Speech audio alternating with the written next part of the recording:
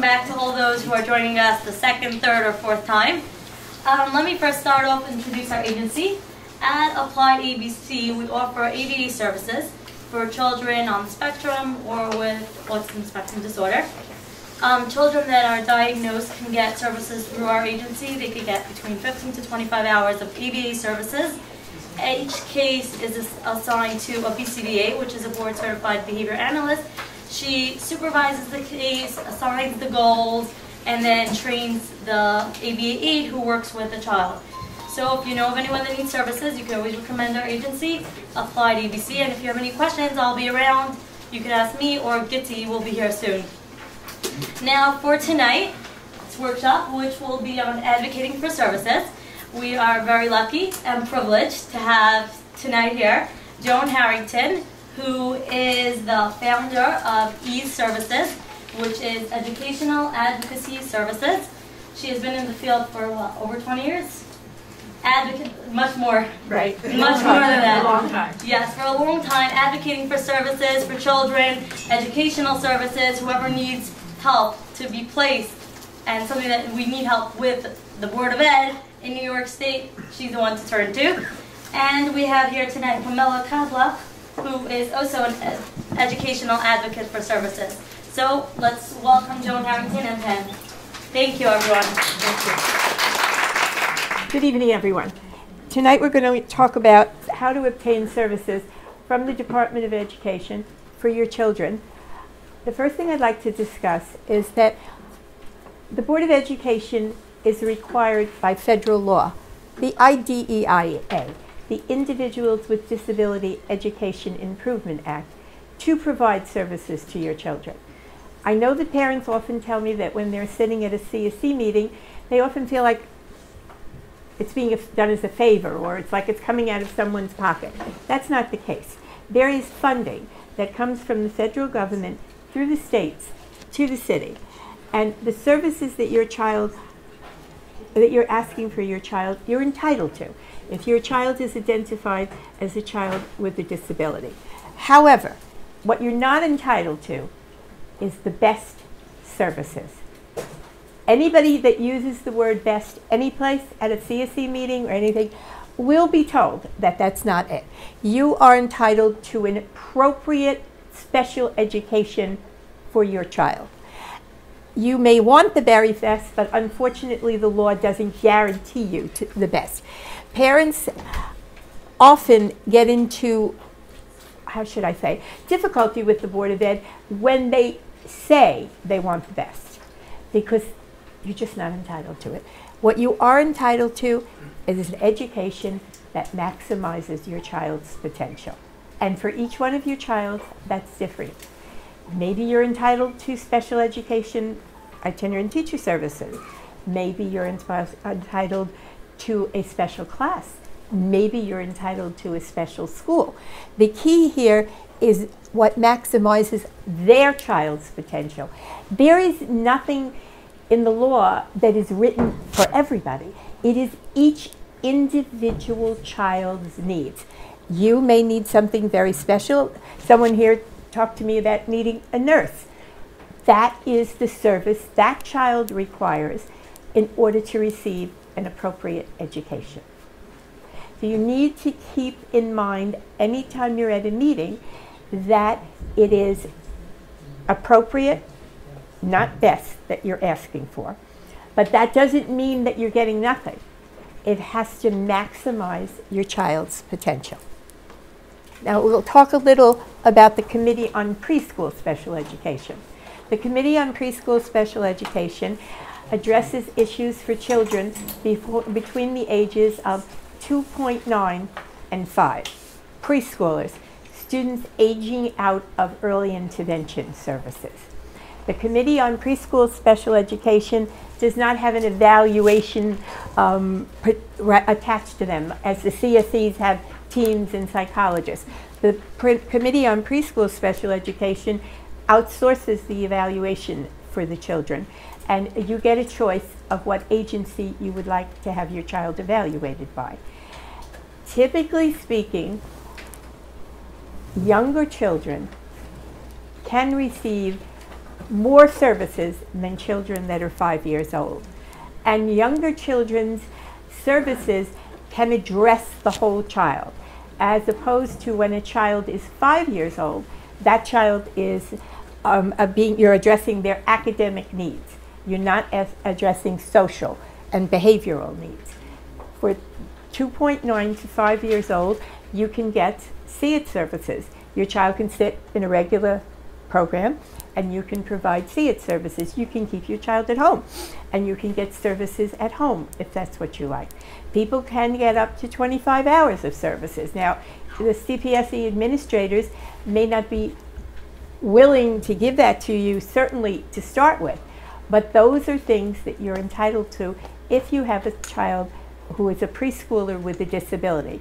A child between the ages of 2.9 and 5 is not a child who will be classified. The classification is preschooler with a disability, not a learning disability, not speech and language impaired. They are identified only as preschool children with a disability. And that's important because this way they're not labeled at such a young age, and we give them time to develop and to see where they're going. If your child is between the ages of 3.5, you can refer your child yourself to the administrator, the CPSC administrator in your district. You can write a letter, you can call them on the phone. They're, for the most part, very accessible, very anxious to help, and will provide you with all of the information you need. Someone else could refer the child, but nothing can happen unless you consent. Also, children who are receiving early intervention services, there is a flow from early intervention to the Committee on Preschool Special Education. For a preschool child with a disability who is entitled to services, they will also have an IEP available to them and developed to meet their unique educational needs. The services available are listed here. Related services, special education itinerant teacher services, an integrated class, if that's what you'd like, a special class, full or part-time, and home programs, depending upon what you prefer for your child. If your child is evaluated by the Committee on Preschool Special Education and you decide that you don't want to avail yourself of services, you can decline those services. What about school-age special education? Children who are 5 years old are entitled to be evaluated, to find out, to determine if they have special education needs. If they are receiving preschool services, there will be an automatic flow to the Committee on Special Education, and the child will be reviewed, may be evaluated, and recommended for services. And/or you, at any time in your child's education career, if you determine that you want your child evaluated, you may refer your child to the committee. And you do that by putting a letter in writing to the Committee on Special Education in the district in which the child attends school. Now that's very different. Preschool children go to their home district. School-age children belong to the district of service. So if you're going to a school in a district other than your home, you're referred to the committee in that school. Your letter to the committee should always be in writing and should always go registered mail so that you have proof, because there are timelines. They can't wait 2 years to give you services for your child. They have a timeline for an initial case, which is 70 working school days. However, you have no proof of that unless you send something in writing. Okay, and you should just take your little receipt that you get from the post office and put it away. In most cases, you won't need it because they will reach out to you before. They will ask for your written consent. They will also ask for any information that you have about your child. And now you can determine what you would like to give them. At that point, the committee will evaluate your child, or you can provide them with evaluations that you have, and if those evaluations are current, they may accept them. At some point, whether you've provided evaluations, whether they've provided the evaluation, there will be a discussion on what evaluations. Do you want a speech evaluation? Do you want an OT evaluation? Do you want a PT evaluation? If you want OT and PT, you have to give them a letter, a medical letter, like on a prescription pad, saying that the child can have that evaluation from their doctor. If you want speech and language evaluation, you should request that of the committee. You have a right to request that of them. If you need something else, if there's a need for a medical, and all children are supposed to present the committee with a current medical, which is a well health form. If you can't, if someone can't, then it's the committee's responsibility to arrange for that. At the end of the evaluation, there will be a CSE meeting. And an IEP or an IESP will be developed for your child. Now, here's where there is a difficulty. They call you up on the phone or they invite you to the meeting and they say to you, you're going to keep your child in yeshiva, right? You say yes, and they make an IESP. But maybe you're going to keep your child in a special ed yeshiva, depending upon your child's needs.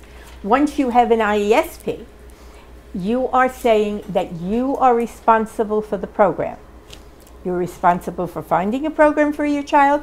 You're responsible for choosing that program. You're responsible for paying for that program. Each one of these cases are individual. I would say that it is important, if you're considering an IESP, to talk to a professional to determine if by doing that you are taking the Department of Education off the hook to pay some services or to pay for education. An IEP always entitled you to an appropriate education. An IESP simplifies the process if you want to keep your child in a private school. That private school could be a religious school or just a private school that's a non-sectarian. However, it does simplify the method by which you get services, but you are giving up a lot of rights, and you shouldn't do that unless you talk to someone who understands that process. This is an IESP. Okay, that's an IEP. An IESP will say that right there. You can, even at, let's say you wind up at a meeting and you get handed an IESP. I don't want an IESP, I want an IEP. You just give it right back to them and make it clear. But this is an IEP. Okay. An IEP is the document. They'll have your child's name, they'll have your child's birth date, they'll have their New York City ID number, they'll have, at this point, the disability classification, and there is a wide variety of classifications. A child can be learning disabled, multiply disabled, speech and language disabled, other health impaired. Now that's important. Children who have a diagnosis of attention deficit disorder, the appropriate classification for that child is not emotionally disturbed, it is other health impaired. And that's important. That's been, a lot of people have fought very hard for that to happen. So if you have a child that has an ADHD or an ADD diagnosis, their classification should be other health impaired. Now, in the first paragraph, they're supposed to talk about evaluation results. Okay? And that is supposed to be filled out. That is about the child. It should be filled out from an evaluation.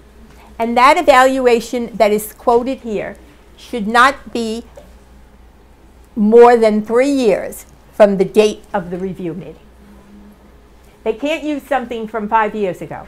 It really should be as current as it can get so that you can discuss. For children who are getting IESPs, they tend not to do the evaluations often. But you want them to have the most current information so that they can make the most appropriate placement.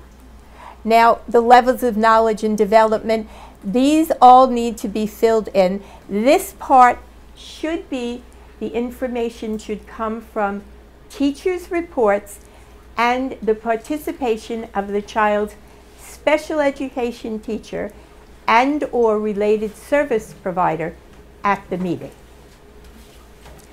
If they're not at the meeting, this IEP is really not appropriate because we have no current information about what the child needs. We have an evaluation, but the process is built in a way so that in addition to an evaluation, you get information about how the child functions in the classroom. Both pieces are necessary before you can make a recommendation for the child. The child's social development, the student's strengths. I like when I see IEPs that say none, okay? Every child has strengths, okay? Every child, okay? And you should make sure that your child's strengths are here. They have to be there. It's part of what you need to know. There's social development. That comes from you and from the teacher in the school, because it's both of you that can talk about what the child needs socially. Then this is the physical development. Now this is important also if your child has physical challenges, whatever they may be. This is the section of the IEP where this should be, okay? A true, accurate description of the child's physical development. And their strengths again. Something has to be there. It can't say none. It's supposed to be your and the teacher's description of what their strengths are. Okay. Can we move it on? Is it possible? Okay. Management needs. This is kind of important. What kind of material resources and or services does the child need to be managed in the classroom? A health paraprofessional? Occupational therapy? Read and reread? Small group instruction? I can tell you that. This is really something for the teacher and the parent to talk about. And that's why it's so important and critical that a teacher be present at the meeting. This is a part of the IEP that talks about mainstreaming and the effect of the students' needs on their involvement in general education. Children are supposed to be as close to the mainstream as possible and involved in general education and general education curriculum where appropriate for the child. And this is an important section of the IEP. The students' needs relating to special factors. Does your child hard of hearing? Do they need an FM unit? Do they need an oral transliterator? Is the child deaf, and do they need someone to help them with signing? Is the child blind? Do they need Braille? Is the child physically challenged? Do they need a para? Do they need technology in order to help them access the curriculum in the classroom? This, again, you as the parent, you as the teacher, have to make sure that you're heard. You should be heard even if they don't put it on the IEP. It's important for you to be heard. If they ignore what you say, that's for someone else to deal with at another point. But as the professionals and the parent, you should be heard and it should be put there. Now, it says, does the student need a particular device or service to address their communication needs? Yes, no. A lot of children do. Okay. If they do, it needs to be here. Okay. If they say to you at the meeting, we don't know, and maybe your child does need technology, but you need to request that, you do it right there at the meeting. Even if you have to stop the meeting and take a pencil and write out, I want a technology evaluation. Happens to be that one of the things the New York City Department of Education does very well is technology evaluations. They are very knowledgeable. They can provide augmentative communication devices. They can provide iPads. They provide computers. They provide laptops. They provide a variety of things. They have software for the kids. They can make it very they can make it easier for the child to access the curriculum. There's a statement says, if your child needs a technology device, does the committee recommend that the device be used in the student's home? In most cases, you want it used in the home. It makes no good use to anybody if you leave it in school, whatever it is, okay? There are children that have no language. They have these little wallets with the cards where they pull them out and they show you. What good is it in school? The child needs to be able to express himself at home. In most cases, you want it at home. This is really for older children, post-secondary goals and transition needs. As children get older, the Board of Ed and the parents want to plan for their future. You want to plan for what's going to happen when they get older, and transition needs are an important piece of an IEP for a child over 14 years old. You might want to have vocational goals. You might want to have some special vocational training. You might want to have some special evaluations to determine their needs. So this is not for younger children, but it's really important for older. High schools are mandated to give those evaluations. Yes, they are, and it's mandated to have it on this IEP too. This is all annual goals. I'm not going to say a lot about that, but I'm going to say that what's on page 1 and 2 of the IEP, which is the description of the child and their strengths and their weaknesses and their needs, should be translated into annual goals for the children. The more children that have more needs also get short-term goals because they need to learn in a different way. The goals are supposed to be reflective of the child's needs. The goals are supposed to be individualized to the child. The goals are also supposed to be challenging. You're not supposed to make it just so easy. They're supposed to be sufficiently challenging so that the child is learning. Depending on the child, each one has, each goal is different. There is supposed to be goals in each area. There's supposed to be education goals, counseling goals, OT goals, PT goals, speech goals. If the child has a one-to-one paraprofessional, which we'll talk about in a minute, there's supposed to be goals for the paraprofessional. Here it is. These are the annual goals. These are the short-term instructional objectives for students who have more special education needs. Could we? And then they're going to, here's it.